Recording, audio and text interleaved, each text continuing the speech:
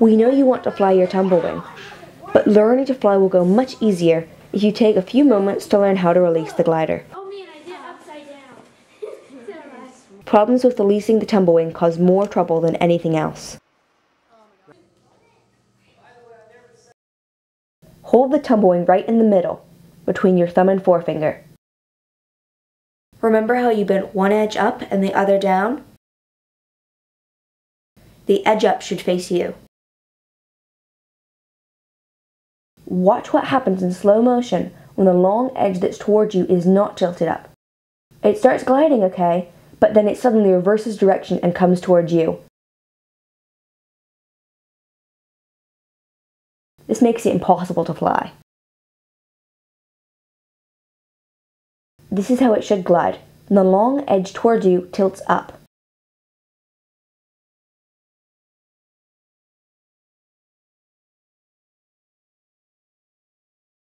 By the way, notice that it doesn't turn the way a wheel would turn.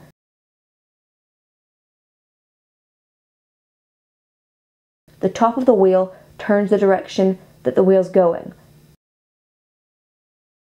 Not so for the tumblewing. It's gliding this way, but the top is rotating in the opposite direction. It matters because if you try to start it going the wrong way, it could mess up your launch. Experiment to find a release that works for you. Does it launch better holding the front edge straight down or straight ahead? Does it go better if you flick your wrist? Does it go better when you freeze your hand and just drop it? Sometimes it glides, sometimes it doesn't. Pay attention to what works and what doesn't, because you won't be able to pay attention to that once you're actually trying to fly it. If the tumblewing keeps veering off to one side,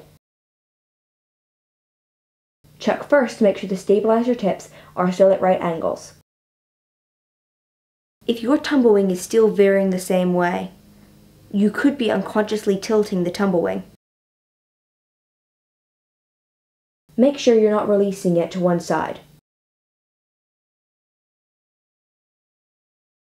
Experiment to see if you can steer it.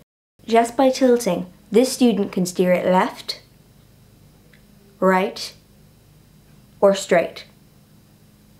You want it to go straight. Once your launches work more often than not, you're ready to fly. Here are a few tips based on observations of where beginners have trouble. Make sure to drop your tumblewing from a sufficient height and intercept it before it gets too close to the ground.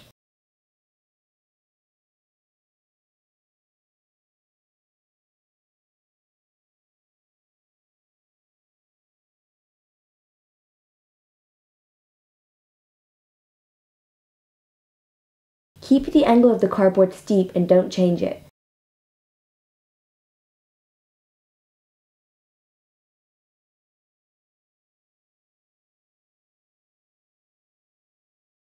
Most people start out trying to lift the tumblewing so it goes higher by tilting the board towards a more horizontal angle. But that's actually counterproductive. When the cardboard tilts back like this, the tumblewing flies too close, but flies better when the steep angle returns.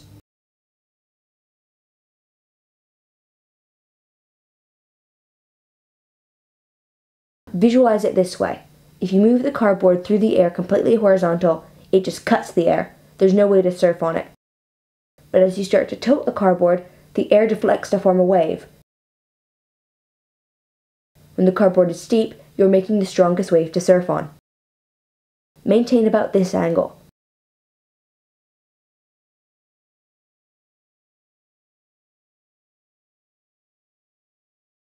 How do you make your tumblewing fly up higher?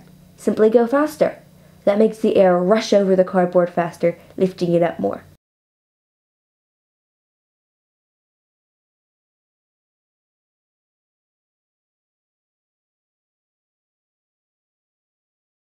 You might go so fast that it blows right over the top.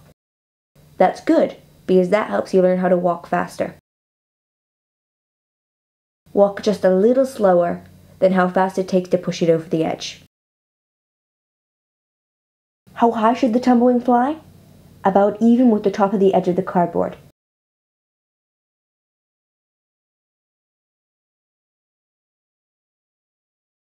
If it goes lower than that, you'll have to walk faster to keep it flying.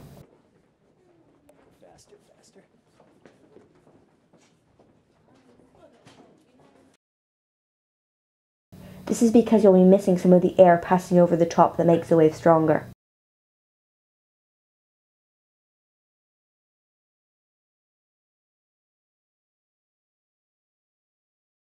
Make the tumbling go where you want it to go.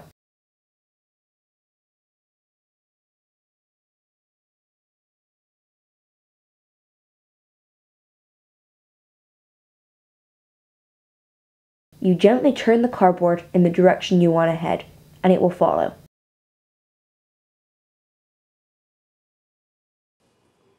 In these overhead shots, you can see the students navigating around desks at will. Left.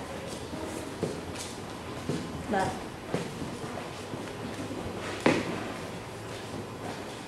Right.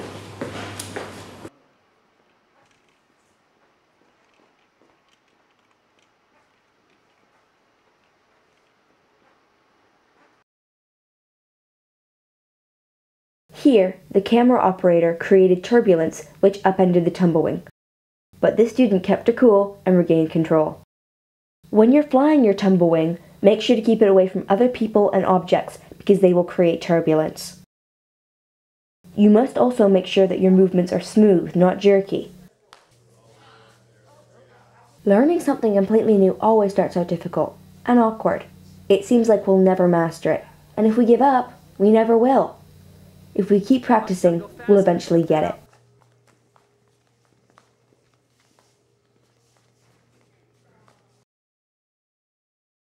We already mentioned that tissue paper is even lighter than phone book paper. You can make small flyers from it. John Collins can fly them with just his hands. I tried making a tumbling from aluminum foil, and it works. Who knows what other variations are waiting to be invented.